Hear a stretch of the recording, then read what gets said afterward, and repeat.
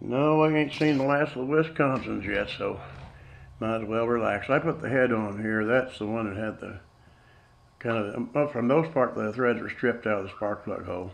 And I put some of that JB weld. I don't expect it to hold, but maybe I can see if I can get it to run before it blows out of there. I'll just keep my face away from the top of that. Now, it doesn't seem to have any compression right now, so I'm going to rig up a deal down here. Well, I didn't get it really set up yet, but it's going to be a little something like this here. Let's go through here. That'll go through that one. And let's see, get that back in where it belongs. This will go through this one here like this. And then we're going to have a rigmarole like this here. See, and what's going to do, I'm going to cut these off. Something like about here.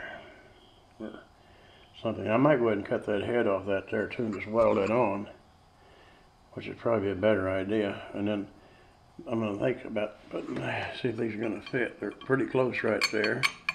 But I'm going to take and put some little piece of rubber hose over these things here. And that way it won't fit in here, and I can rig this up in my drill and turn this thing like I did that other one. And hopefully not break my wrist with it, but you never know. But this thing, you know, it may be kind of, I don't know, somewhat dangerous. I'm not going to leave them pins out very long in here where this is, you know, not leave them out very long. And then this, I probably will have to cut this off probably and weld it in there because that doesn't look like it's going to be too good. But anyway, that's the gist of it. Now I noticed this thing must have a catalytic converter on it there because I got a place up here to put your muffler. You reckon that's right?